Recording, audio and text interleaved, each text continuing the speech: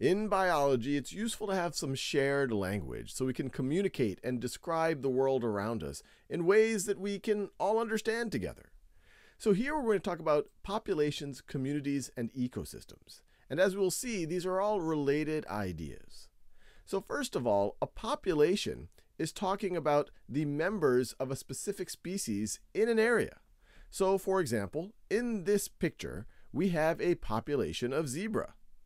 I have one zebra there, one zebra there. There might be some others that we can't see. In fact, there are likely to be.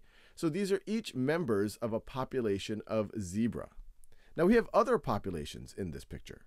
We have a population of buffalo. These three are members of that population. We have a population of antelope. In fact, there is a bunch of antelope in this picture. So we have many members of that population.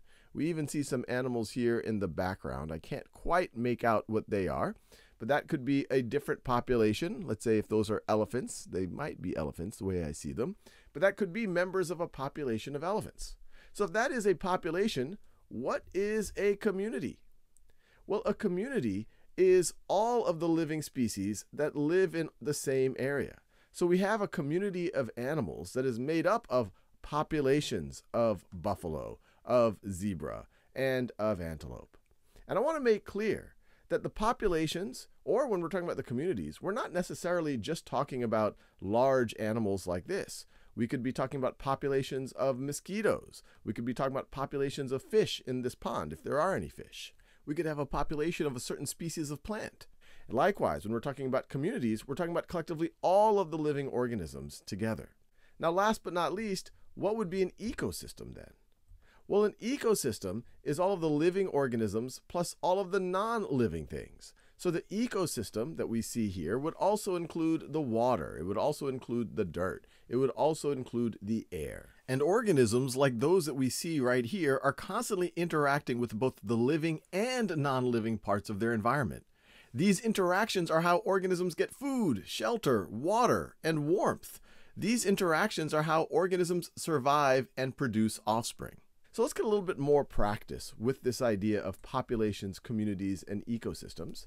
And we will do that by looking at this picture right over here. Pause this video and think about what are the populations here. Well, you might not know the name of all these different types of fish, but you can see that there's a population of this gold-colored fish right over here.